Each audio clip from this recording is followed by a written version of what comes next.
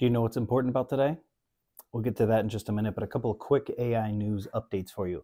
OpenAI's Codex, that is their coding agent that you can run in the terminal or the command prompt line of your PC or Mac, has actually their researchers and their developers have stated that it is now mostly coded and improved using Codex. So they're actually using the tool that they created to update and modify that tool, which is pretty incredible. They also used it to develop and ship the Sora app for Android in just 18 days. If you haven't tried it yet, you definitely should. Electric automaker Rivian has revealed its in-house 5 nanometer processor, allowing it to do AI augmented autonomous driving. This is in direct retaliation to Tesla's full self-driving.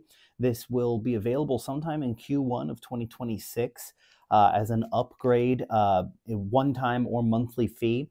And they're stating right now that it should be available on up to 3.5 million miles of US roadways as far as eyes-on, hands-free driving. It's really incredible leap forward when it comes to that technology. Android users, I'm an iPhone guy myself, but you now have something that I'm a little bit jealous of. Android users have had the ability to do AI translations through Google's Pixel Buds, specifically those, but Google just updated that to where that is now available through any type of Bluetooth headphones, and you can do real-time translation in over 70 languages that are all powered by Gemini, and it's actually really incredible. If you haven't seen some of the demos of that, you should definitely check those out. And if you're an Android user, let me know down in the comments if you've had a chance to use this yet. I'd love to hear some real world experience. And last, today is special because in 1791, on this date, the Bill of Rights went into effect here in the United States, giving never before seen levels of freedom for citizens of a country.